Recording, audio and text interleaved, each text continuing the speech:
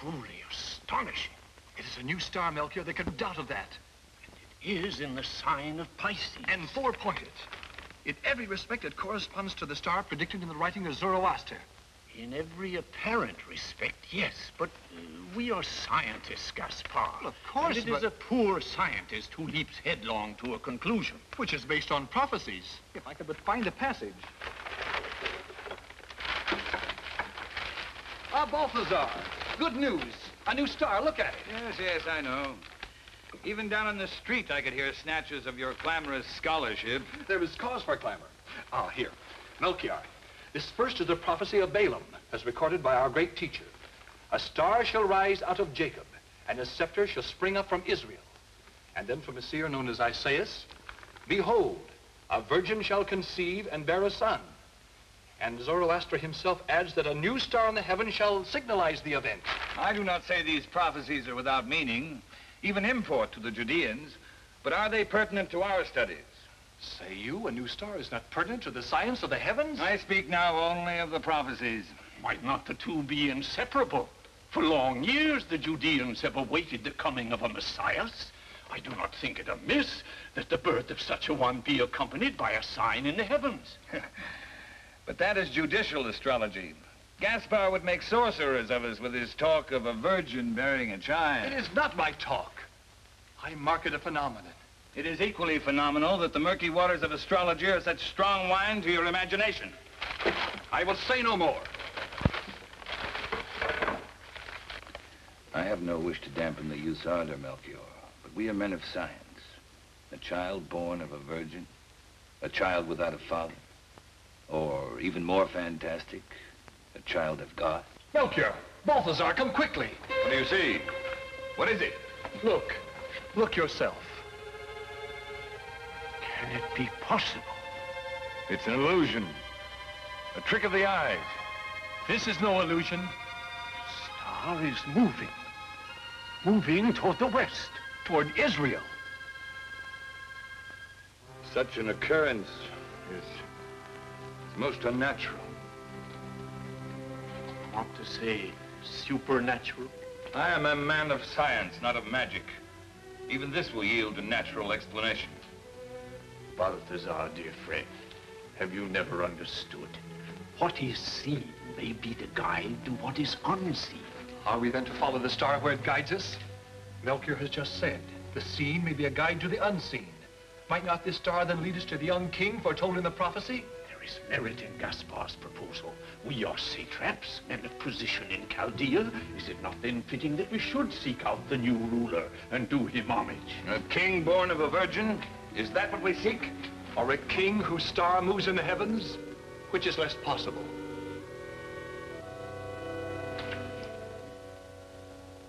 Very well. I will go with you. But not for an instant do I set any store by these prophecies. It's simply that, as a scientist, I feel it only my duty to investigate.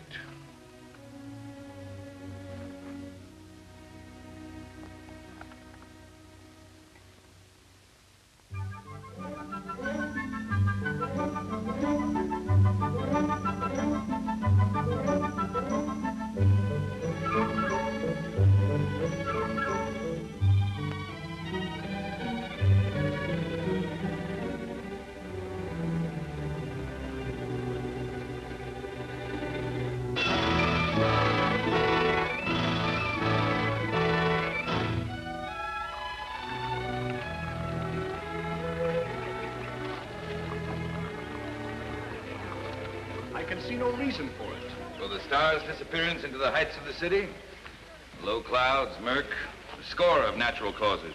Also, might it not be a sign that Jerusalem is our destination? There's a bare possibility. What think you, Melchior? I think were that possibility allowed, we might then find the newborn king to be son and heir to Herod, Judea's present monarch.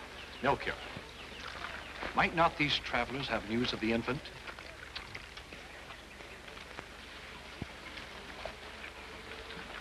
We are strangers in your land. Our caravan has come from far across the desert. Perhaps you can direct us. To what? To the birthplace of the newborn king, whose star we have seen in Babylon. Newborn king? I know of no king but Herod. And that butcher has no infant son. He already has murdered 2 of his sons. Amra, take care. I'm sick of talking in whispers. Let these strangers know Herod for the mad dog he is. Let everyone know. Please. It is late, Amra. If we are to be in Bethlehem by morning... All right, my brother. I'm sorry. I cannot help you.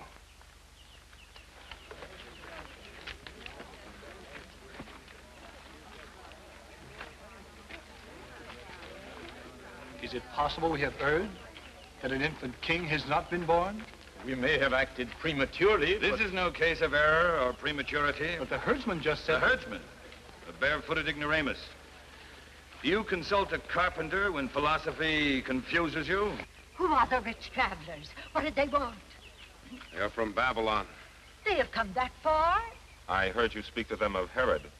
They came seeking a newborn king. A new king, indeed. Not while the old one lives, if he can help it. Those were their words. And they said that they had followed his star across the desert. His star? They spoke of a star? What is so strange in that? If they have seen a star, it may have come to pass. The foretelling of the promised Messiahs. The very words of the scripture.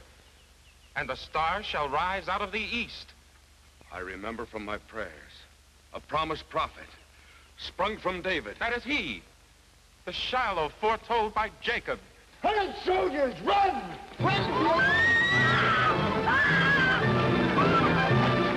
Let us go. We have done nothing. Hold your tongue, youth. Who's responsible for this treasonous gathering? This was no gathering. We but stopped at the well to drink. Don't lie to me. I speak the truth. We were bound for Bethlehem, as the others, to register for the tax. Don't believe his lying tongue. I heard him, all of them. They were plotting against our beloved monarch. She lies. We but repeated what the Persian travelers told us. I tell you they were plotting. I heard this one call Herod a butcher. And he told him a new king, a usurper to the throne. I did but quote holy prophecy. There is no treason in that. They are lying traitors, all of them. Who do you believe? These disloyal assassins are a trusted agent of the crown. A spy. Silence. Your word is proof enough for me, old woman. But the tribunal in Jerusalem requires a signed deposition. I am at your disposal, good soldier. So, a new king is coming. Well, it's a shame he won't get here in time to save your heads. You lying hag. May heaven curse you for this. I'll teach you respect for womanhood. Bring them down, both of them.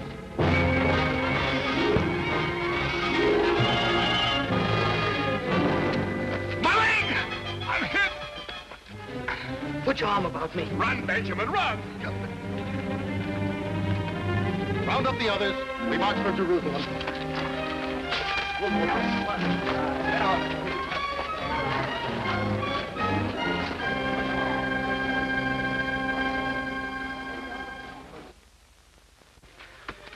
I can go no further. Save yourself.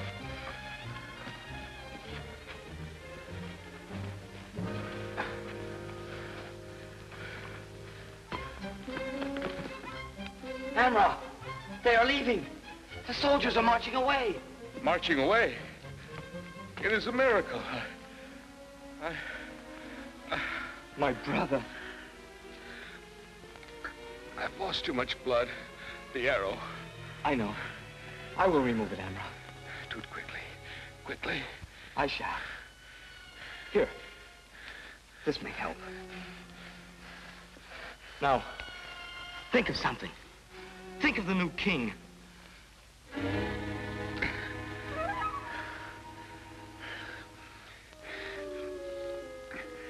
We cannot travel by way of Jerusalem now.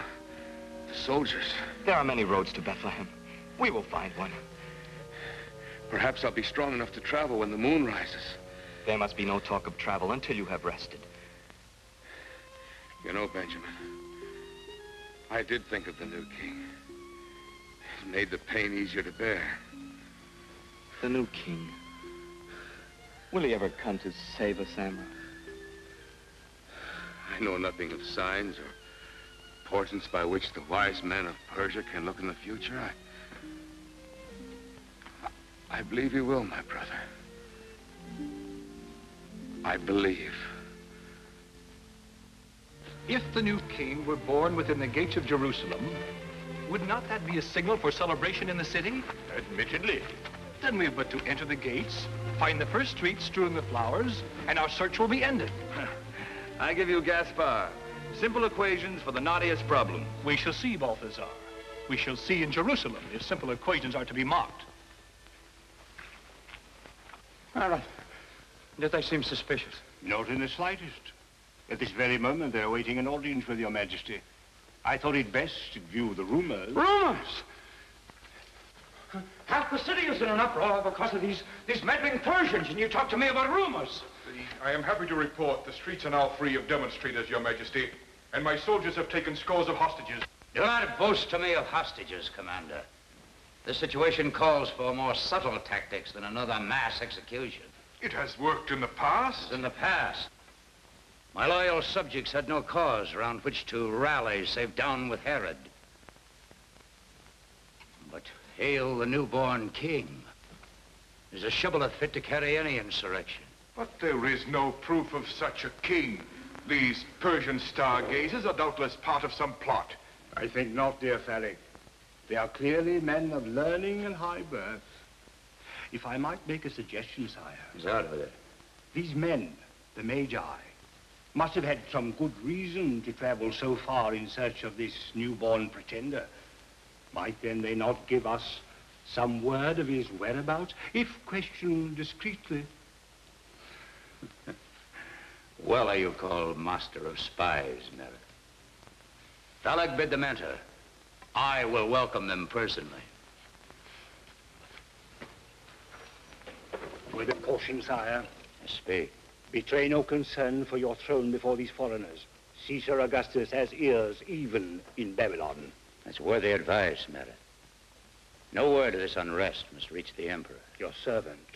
Your Majesty, the illustrious visitors from Chaldea, Melchior, Balthazar, Gaspar.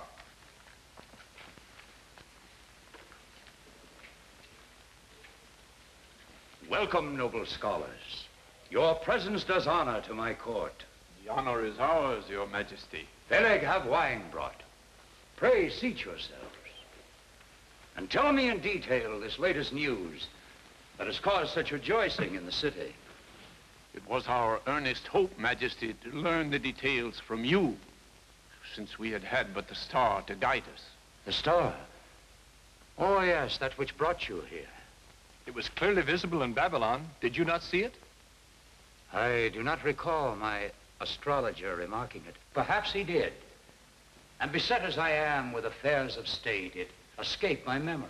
There is little to tell, except that it is new and corresponds in many particulars to the star mentioned in the Judean prophecies, foretelling the birth of an infant king. But you have no knowledge where this infant king is born. Regrettably, no. We had thought it would be here, especially after the star vanished over the city. Vanished, you say? Just at sunset. We have not seen it since. Merrick, have the scribe bring the scrolls of the prophecies, or better still, I will see for myself. Phaleg, my trusted commander, will entertain you during my brief absence. Pray, do not disturb yourselves.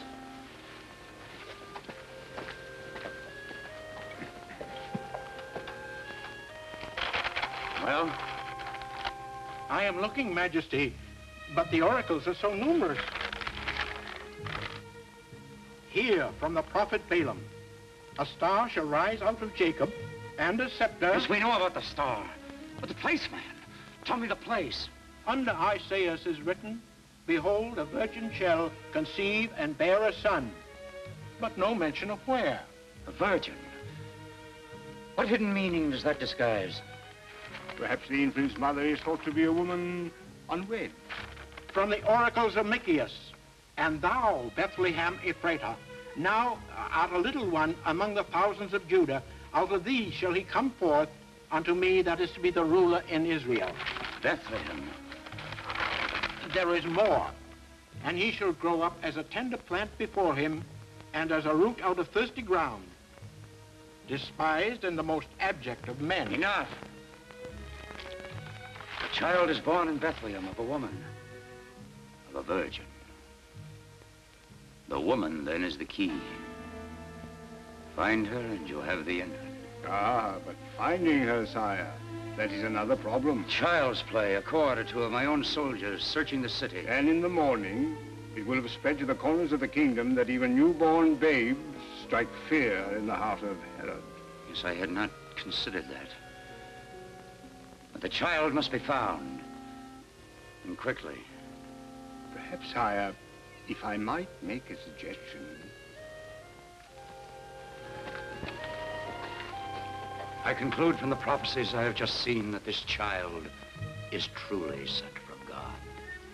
And you, a king, wish to pay him homage? Kings or commoners are one in the sight of the Most High. It is for this reason that His Majesty so earnestly requests your help. Go then to Bethlehem and search diligently after the child. And when you have found him, bring me word again that I also may come and adore him. We are honored. I will not stay you then. My anxiety to behold the newborn surpasses yours. May good fortune be your companion, noble Herod. And yours, gentle sage.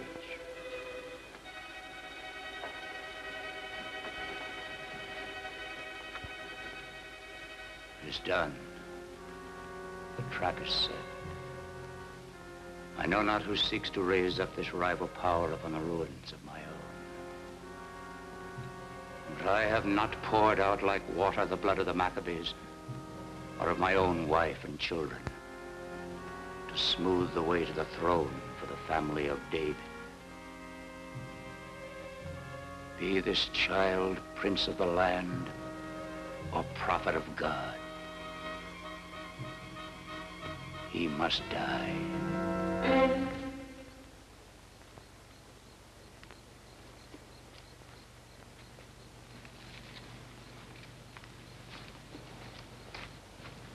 No trace of it, not a glimmer.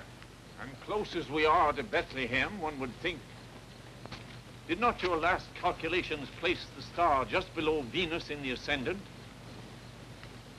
Balthazar. Oh? 1,000 pardons, Melchior. What did you ask? Good friend, you realize you've scarcely spoken since we quit Jerusalem? Have I not? What troubles you? If I but knew myself, the star, our science, a nagging voice within me that will not be still. And what says this voice? Among other things, trust not King Herod. Why not? Saw you the fear in those travelers at the well? The silent, beaten faces in the streets of the city? Betimes a monarch must take cruel measures. Betimes. But thrones cannot be raised on hate and fear and nothing else. He paints his face to hide the lines of age. He dyes his beard and locks. An old man's vanity. The infant king we seek, the virgin queen. Think you that Herod means to bow before them? Think you at last the virgin queen exists? I know not what to think. But yield to me on this. Let not our lips inform that evil man of whatever comes to pass.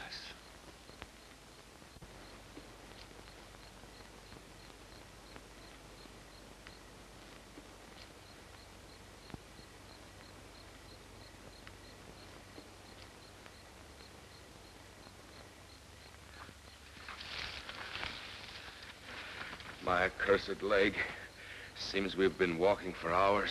Amra, we must be very near to Bethlehem by now.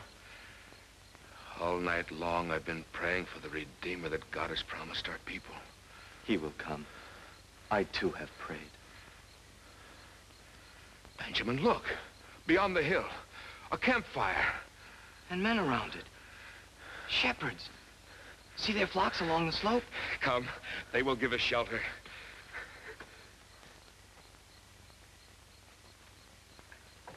Who approaches? 2 herdsmen like yourself from Galilee. Give us shelter, I beg you. My brother is hurt.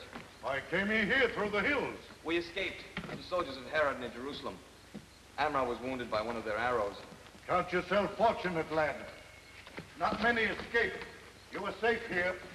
Come right by the fire.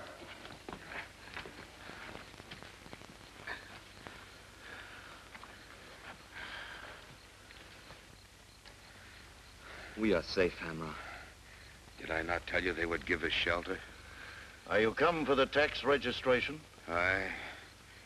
Bethlehem is our birthplace. All day the roads have been clogged with travelers. One would think a great event were at hand. Maybe. Have you not heard the rumors of the newborn king? No. It is said his star was seen in the east. Often in the past have I heard such rumors, but never of a star. Perhaps I shall live to see. One can only offer prayer and have faith.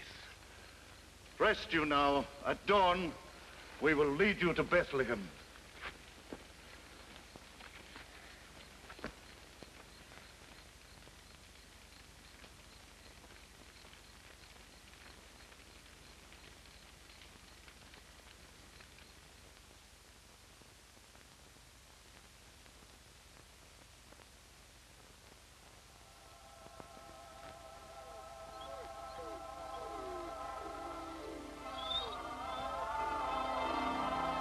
Heaven protect us!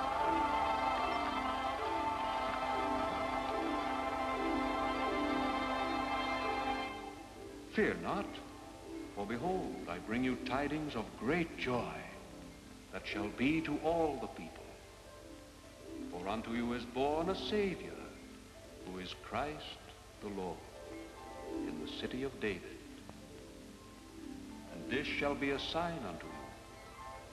You shall find the infant wrapped in swaddling clothes and laid in a manger. Glory on earth and peace.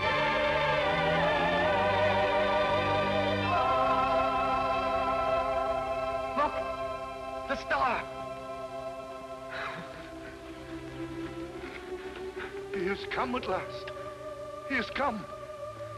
And to think, my brother, it should be told by an angel to us. Born in the city of David, here in little Bethlehem. And this night, we are to behold him. The angel promised. Come, let us make haste. The star is going low in the heavens. The star! Look! You see? Yes! The star is pointing there. Our journey is over. We shall see.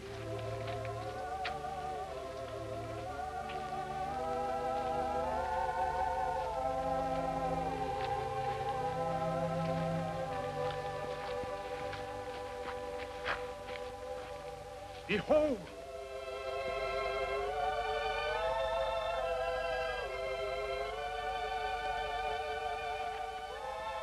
Herdsmen. Shepherds, by the look of them. Carrying gifts. But surely this cave cannot be the birthplace of a king. Has not the star led us here? And he shall grow up. Despise it, and the most abject of men. What are you seeking? Have you also brought a gift? And have you not?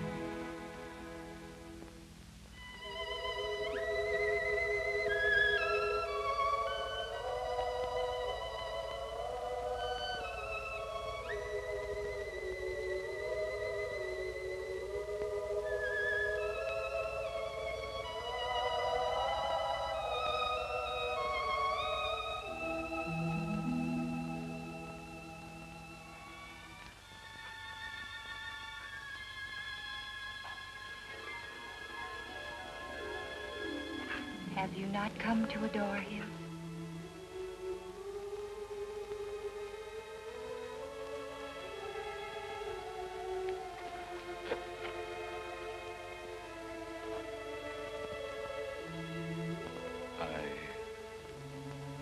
I did not believe as the others. But you are here. You have come a great distance. There is but a short way left to go.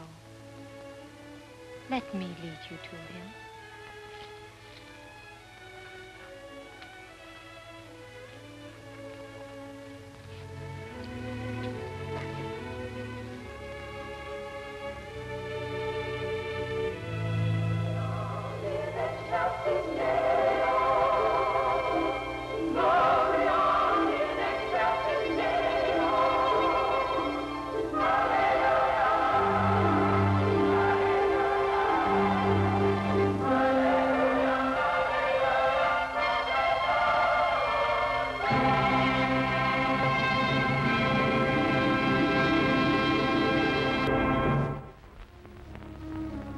I hope you like this program.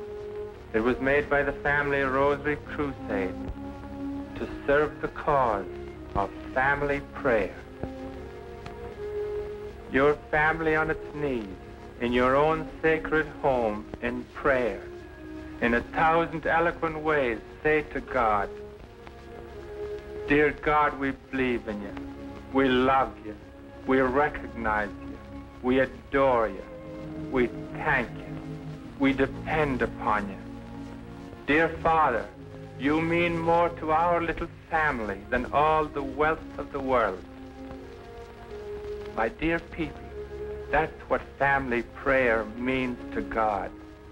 That's what family prayer enables a grateful family to say to God for his love for them. I hope your family will put this treasure in your home.